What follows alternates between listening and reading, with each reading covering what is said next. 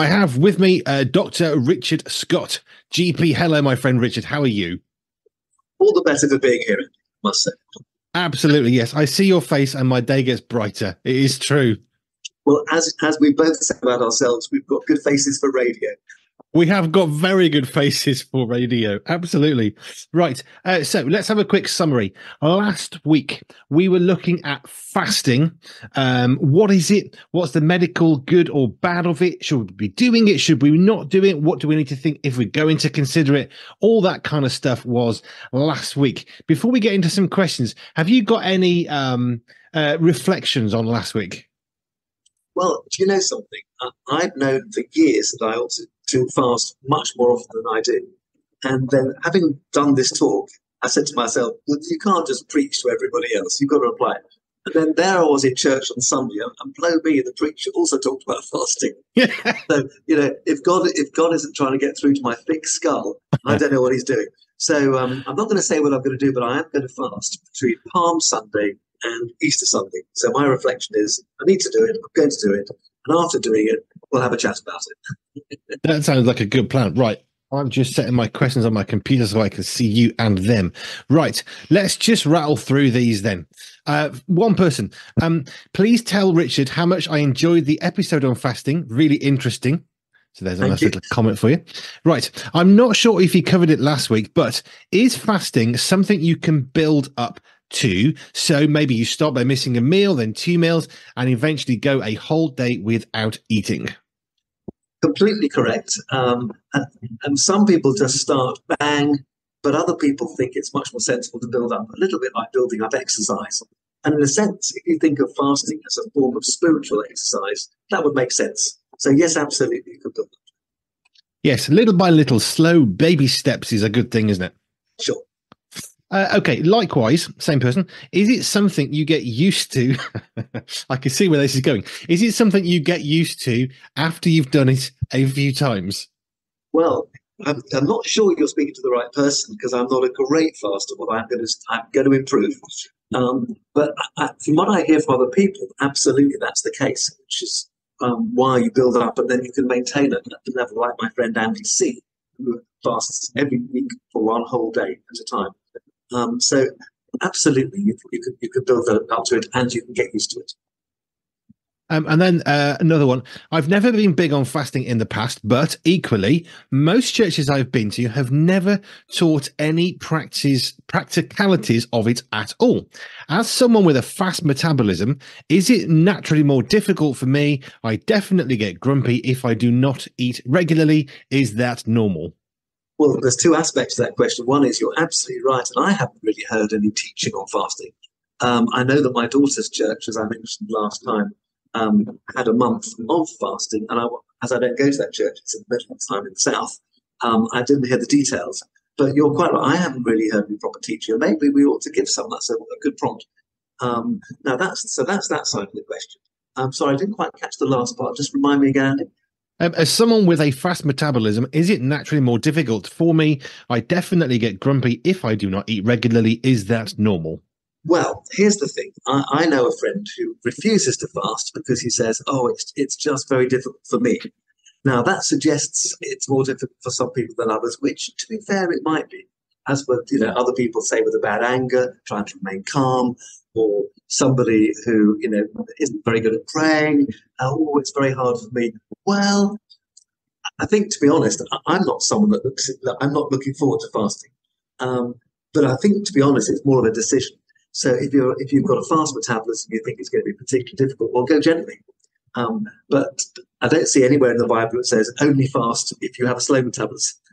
So I think we're all called to fast, but for some people it will be easier than others. But that doesn't stop anyone doing it.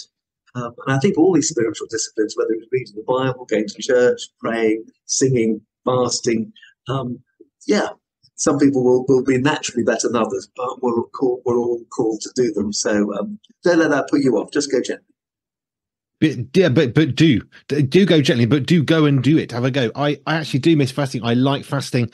I haven't fasted for a while because of heart issues and getting all that checked out. But it's something I enjoy. I can't say I'm good at it. That's a whole other conversation for another debate for another day. But I do enjoy the effect of having said I've had a fast and the closest that I personally feel to God as a result of fasting. Sure. So you've got more experience than me on this, Andy, and I think, I'd absolutely recommend. If the Bible tells us to fast, Jesus says when you fast, not if you fast. He says when you fast. Well, that's pretty clear. So I don't think we should let excuses stop us. But equally, if it's not easy and it's your first time, just start gently. Yep. No, gentle's good. Okay, another one. I heard that a 30-day fast could deal with cancer, although I think it's a bit far-fetched. I wondered if there was anything to it. I've not read that one or heard it. We know that the benefits of fasting include reducing inflammation. I haven't heard that it specifically reduces cancer. It does seem to be good for the body generally. So it might, if one fasted regularly, it might logically reduce your chance of getting cancer, but I certainly wouldn't use it as a primary treatment for cancer. I haven't read that one, to be honest, so I can't say definitely yes. We know that fasting is good for us. That's all I can say. Nothing specific on cancer. Actually, I was thinking about when you fast, there's quite a few pieces in the Bible where it's not if this is a struggle. It's like when you struggle with this, do that. When you are anxious, bring it to God. Don't be anxious, but when you are, come to me. So if we can all be anxious, we can all be fasting as well, because it's the same wording, isn't it, really? Bring it to God. Absolutely. Right. Okay. Another one. Well, I can't see that one. Hang on. Right. Okay. Question for Dr. Richard Scott. I have a couple of questions regarding side stitches. I seem to get them often during cardiovascular exercise. We've moved off fasting anyway. I seem to get them often during cardiovascular exercise, and I was wondering if you have any advice on how to prevent them, and also the best thing to do if and when I get one. Right. Well, usually, a stitch means there's buildup of lactic acid in the muscles of your side. And that happens during exercise because we build up lactic acid in exercise. Now, a common way of getting that is if you eat too close to exercise. So all the blood supply goes to your stomach to digest your food. Therefore, not enough goes to the muscles of breathing, the intercostal muscles, etc., which then build up lactic acid, and you get a stitch. So make sure when you exercise, the best time to exercise, I find, is at least 3 hours after a meal. Now, don't be, ravenously hungry, because then you won't exercise well. But you mustn't exercise too close to food, because that's just not fair on the body, and you'll get more stitches. If you get one, you have to stop exercising, just rub the muscles. Some people can find they can then exercise again straight away. Others, you might just have to wait for a bit. But I think the most important thing is prevention. And from my own personal experience as someone who's keen on running, I get stitches more commonly, A, if I've exercised too close to food, or B, jumped it up too much without slowly progressing. So, and those are my tips. Really. Rub it if you get it, and don't run too close to food. Sorry for the not gentle moving from fasting there. I was just reading through the questions without checking. Right. Okay. Another one. I understand that lying flat on the ground aids circulation and is especially beneficial after exercise. Is this true? If so, what are the benefits? Now, again, I would dispute that one, because I remember when I was playing hockey for university teams, we were always encouraged after a hard run, don't lie flat, stand up. You're trying to get some air in your lungs, and you breathe better standing up than you do lying down, which is why people have been in bed too long with recovering from an illness or an operation. We try as doctors to sit them up as quickly as possible and to get people up. It just gets the body going better, not least through aerobic, trying to get air into your lungs more effectively. So I'm not convinced by the lying down after exercise. That's not what I'm familiar with. It's actually more a question of standing up, walk around, make sure you loosen down your muscles, which again you can't do so easily. Lying down, because you want to train down as well as when you warm down with your muscles, it's much better when you're standing up. So I would dispute that one. Rightio. And then one last one. I came across a study which links drinking just 2 fizzy drinks a week to a higher risk of cardiovascular disease. I'm curious to know what Dr. Richard Scott thinks of this. Well, it won't be the bubbles, it'll be the sugar in the drinks. And we know that lots of fizzy drinks have had a terrible press over the last few years by adding so much sugar into the body. You can get some of these smoothies are absolutely terrible for sugar content. So I think that's where it'll come in. The cardiovascular disease it cannot possibly be anything to do with bubbles, that's for sure. But it will be to do with the content of the drink. It's too sugary, it's not good for you, and therefore it's not good for your heart or your blood vessels. I'm sure I remember a long time ago, somebody said, if you're drinking, for example, a bottle of Coke, it's not a drink. It's not water. Therefore, if you have a bottle of Coke, you still need to have a drink because it's just not the same as a bottle of water. It depends how strong the Coke is, how concentrated. So when I'm advising people in their drinking, particularly if you're trying to rehydrate yourself, say after exercise, don't just have an orange juice, dilute it. You need to get enough. It's all about the amount of water. Coke actually isn't too bad, I find. It's quite good for rehydrating. It's got lots of minerals in it. But you need to have plenty of water as well as the what we call the solute, the concentrate within it. So yeah, water's the key. But equally after exercise, if you've sweated a lot and got rid of sodium, potassium, then yeah, that's where your Cokes and Lucozades, etc., provide some help. But keep it diluted. Diluted. Yeah, water's good though. Just it's God's given us water, and water is good for the body. It's good for the soul. Water as adults and 90% as babies. So we are literally 7/10 water. Hard to imagine, but it's true. Yeah, no, that doesn't make sense in my head. But it's true. We are 70% water.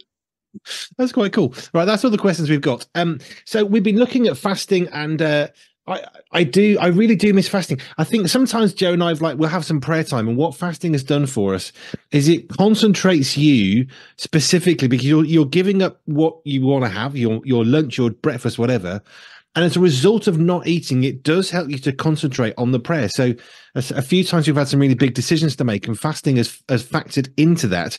It doesn't do some sort of special magical thing, but it does help you to focus and really concentrate on the very essence of what you're trying to pray about or to focus on or consider. And that's one of those where I think fasting is good, but we can fast for different reasons.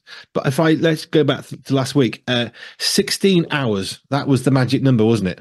I say magic 16 carefully. Stroke 8. So 16/8 means 16 hours without food, 8 hours with food. So particularly good would be 8 p.m. to 12 lunchtime the next day. Absolutely. So 16 hours. I miss fasting. I have to be honest. It's something that I miss doing. Joe and I mentioned this last week, but I'll touch on it again. We used to fast every week, once or twice a week, a 2/3 day fast. So breakfast and lunch would be skipped. And it was a really good discipline. And the thing with discipline is it's quite hard to do, but you only really get to achieve the discipline by doing and doing and doing. Well, one of the things I love about the idea of fasting is it's so illogical from a human point of view. Because from a human point of view, you think, I'm not eating, I'm going to be grumpy, I'm going to be concentrated on my stomach. You can have all these negatives, and the devil, of course, will play into that. But what we don't realize is that God's ordained it, therefore it's a good idea. And actually, if it brings us closer to God, all of these things are just minor irritations in contrast to the wonderful spiritual benefits we get.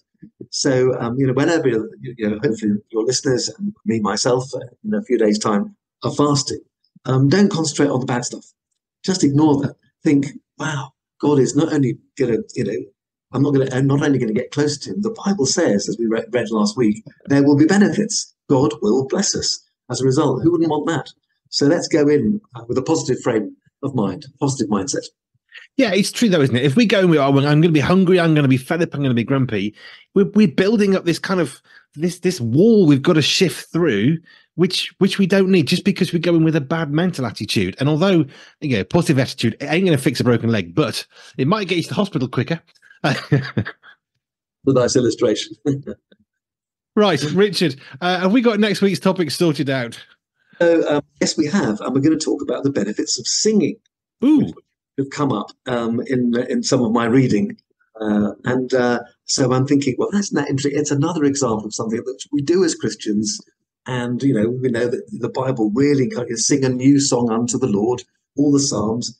But now, guess what? Science is discovering it's a good thing to do. Well, there's a surprise. But actually, isn't it interesting that science just catches up down the road? And I'll be interested to look into what the science behind the benefits from singing are. So that's where we're going. I can't imagine there's going to be downsides. If there are, because we're honest on this program, I'll bring them up. But I'm just looking forward to seeing what the science is behind singing.